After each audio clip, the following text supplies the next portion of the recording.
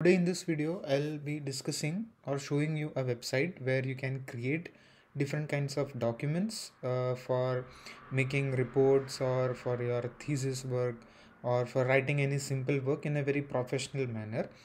And so we'll be doing some hands-on on LaTeX. So LaTeX is a free software that is used to make some high quality professional documents, any kind of documents that you can say, like it can be reproduced to PDF or it can be produced to images or any other form. So you can create different kinds of documents like reports or say presentations or posters, or you can even make your CV. So there are different kinds of things that is possible with this LaTeX, and so we'll be using this particular tool that is called as Overleaf. So Overleaf is established since from a long time, and there are different features involved in Overleaf where you can use to write a kind of document like languages in order to create a particular report or some document, as you can see with this uh, image here. So there are different kinds of things that is possible. You can start by using template and then you can edit on that, and there are many features and benefits that is available for individual students or for writing groups, teaching, universities, and so on. So we'll discuss each of this in different video series as we go on. There are different templates that is also available. There is plans and pricing. So there are different plans and you can also get discounts on these, but I prefer to go for the free version, so I'll stick to the free version. And there are some documentation and support that is available on this. So in order to first use, you have to register. So I already have a uh, account in this, so I'll just log in to this. Yeah. So this is how the interface of Overleaf looks like. So now you can see there are different tabs available. So I've been already using this since a couple of years back. Now for the sake of creating this video, I'll just explain. So it's very simple, so nothing fancy. You can see different projects. When you click on this button, new project, you can see what different kinds of documents or reports you can create. So first is a blank project, then you can upload a project. You can also import some project if it's present on GitHub. So it basically uses .tex, that is text file, in order to source or to compile your particular document. So that is the document language, you can say. Then there are different templates for academic journal, books, formal letter, some homework assignment, posters, presentation, project or lab report. You can create your CV or your thesis, whether it's for a master's or PhD. Yeah, and there are many things possible with this. So we'll look into some of these in the upcoming videos. So first of all, let's create a blank project. So you have to write, provide a name.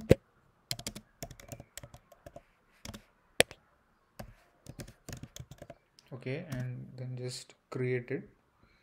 So yeah, you can see when you entered the name, you can see this particular kind of portal or the editor, you can say. So I'll explain that these are the menu. So in menu, when you click, you can see there is source and PDF. So you can get the PDF of this particular document, or there is source file. Now there is this important file that is main.txt.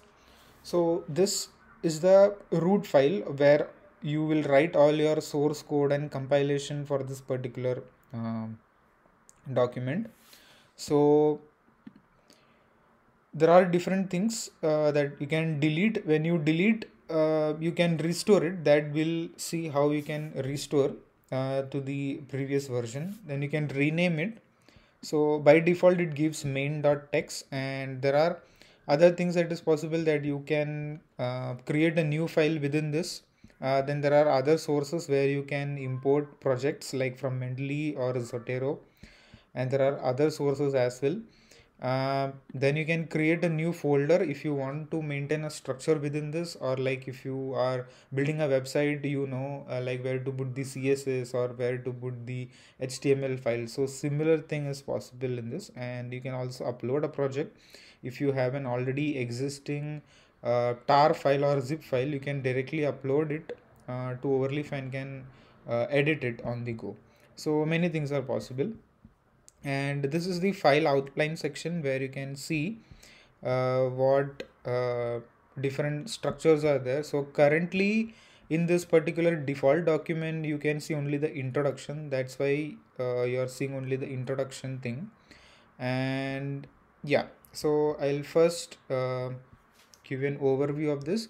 So now before that, you can see there are different tabs here. So you can uh, give for a review. So say for example, if you are supervising, supervisor is accessing this particular document that you have written, and you have given him some rights to see if he want to make any modification or changes to your document, or if something is not correct. So he or she might give you some reviews over your particular document, on which line you need to make some corrections and so on.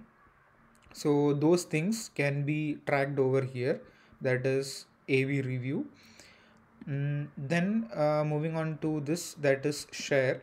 So in this particular tab, or if you are working in a group, say for example, if you are working in a group of 3 or 5, and uh, like you want to distribute your workload of making the document to different people within your group, so that they can also contribute, and the work is not overloaded on one particular person, you can use this feature. So it's very handy. So once you can have their email IDs ready, you can put here and give them some edit access. So then afterwards you can choose whether they can edit or they can just only read the document, and then you can just share. So right now, since I am the owner of this, you can see my email ID. And yeah, and then you have this submit tab. So submit tab will show you different kinds of research portals, like say if you want to publish to some IEEE conference or ACM conference. So there it allows you to directly submit there. So submit as a template or some other forms, like say you can see like academic journals or a peer journal, like IEEE, or for scientific data. Or there are different online repositories that are available, some services also there, some conferences where you can submit it directly from Overleaf. And then is a history. So like I mentioned, if you have a project and that's accidentally deleted, you can restore it from this particular place. So since I have not made any changes and this is my very first document, you can see that right now I have created a particular file, that is main.tech. And it's simple. You can download this project at this version which you are currently seeing. Okay. And yeah, and if you have multiple versions, you can label this version by giving a name, so that you can easily track them if you want to restore some older version, or if you feel this version is not good or the previous version was good or something like that. Yeah. And then this is a layout. So right now we are seeing editor and the PDF both. So this is the source and this is the output. So whatever you write here on this left hand side, that you can see on the right hand side. Then you have only editor option, like the PDF goes away. If you click here, that is switch to PDF. If you switch back here, it goes to editor only. And you can also click on this PDF in a separate tab, so it opens in a separate tab, but here only editor. So yeah, these kind of things are possible. Okay, so now let's go back to editor and PDF, and let me explain you the very first thing. So uh, any document here begins with this particular tag, that is document class. And since it's an article, so you can see that's a document article here. Then since it's already created by default, uh, there are some inbuilt packages that is available. So you can use package graphic X for this. uh, as you can read here, it's required for inserting any images.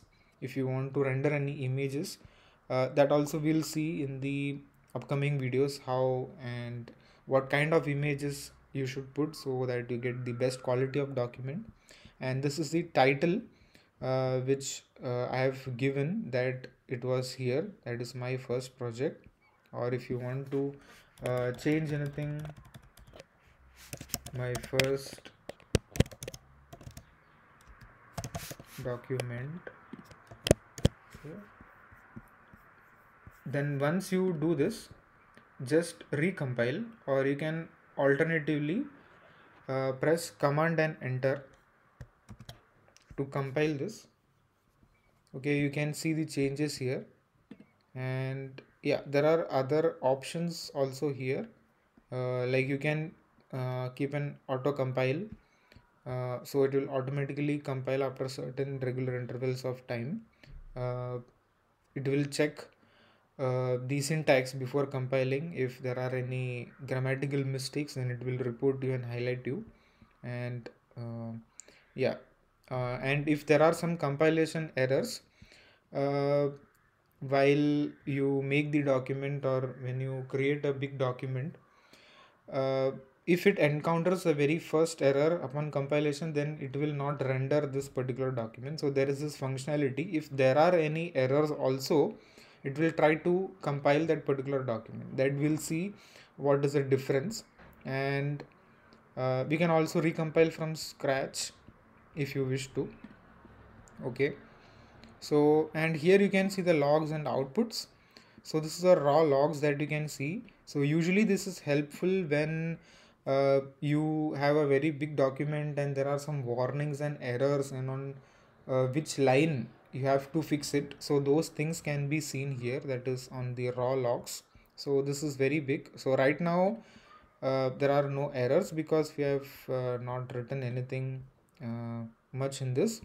And yeah, so to write the first document, this particular title, it goes with the title tag. Okay, and then you have a author. So it by default took my email ID. So there is a regular expression behind it. So whatever is written uh, after @gmail.com, it will take those characters and it will put as the author name. So I'll just put my name here, and as you can see, the compilation is pretty fast. And yeah, obviously it depends on internet, and if you have some internet issues, make sure you compile it in a good time, or you can keep the auto compile option ticky, and then it will just compile at regular interval, so that you don't lose any important information or your work that was written some time back. And then this is the date. So this is the date that is hard coded. If you wish, you can write today's date also. So for that, what you can do is,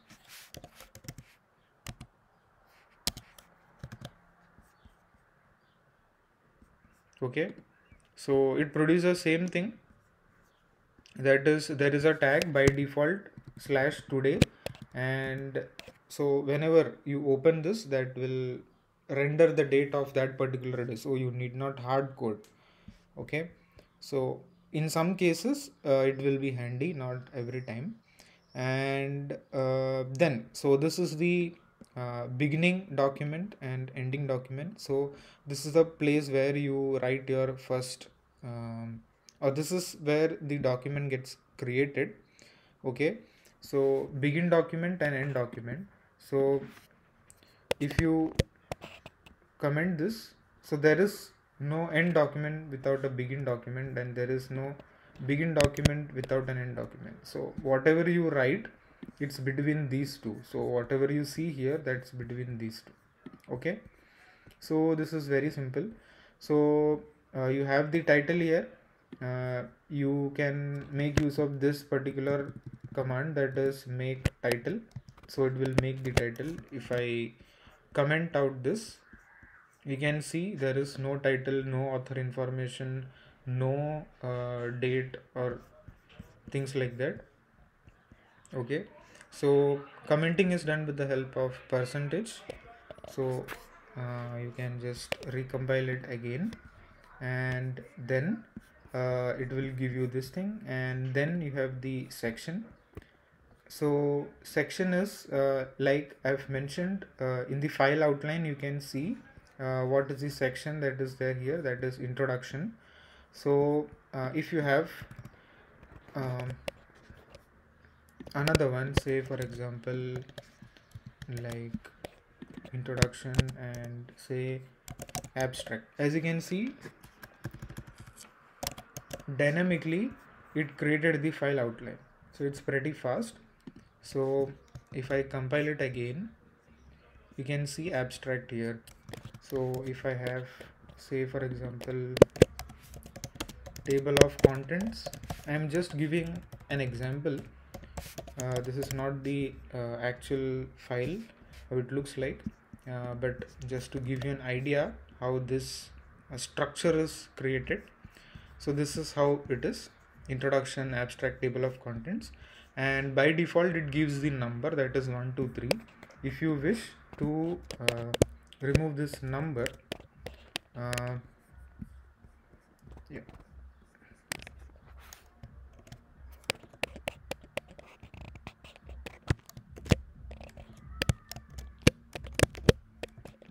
you can put a star here, so that will,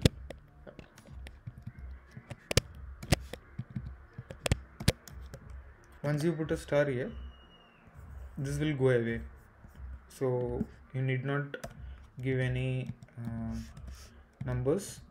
Explicitly it takes the numbers, but if you don't wish to see numbers, you can put star here.